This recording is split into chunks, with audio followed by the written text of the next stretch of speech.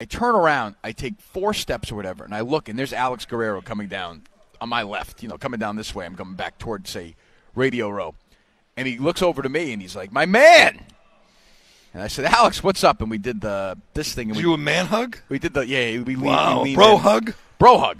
And we then proceeded to talk for about, I'd say, 15, 20 minutes. That's on Kirk time. That's about 5. About 3 minutes. 50 exchange phone numbers. Did you? And so we talked about sort of everything. We started, first of all, I said, where's Brady at? How's he feeling? Feels good. And I asked him about the whole thing with Alex. And his take was, he said, he's not mad really at you guys. He's mad at the way it was handled overall. It seems like there was some communication issues between the Patriots and Brady and EEI and the Patriots and Brady and us. And that's sort of more, put it this way, it wasn't like he hadn't known about this for days before he called in.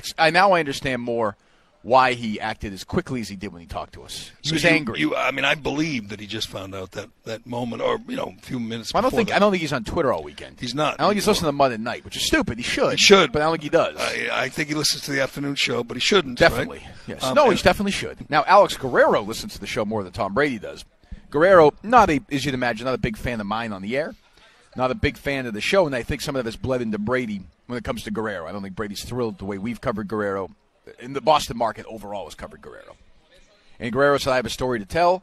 He said, the stuff that was in Boston Magazine, not representative, not true. I never said this about cancer. I never said this. I never sold this. The whole, we've heard this argument from him. I said, fine.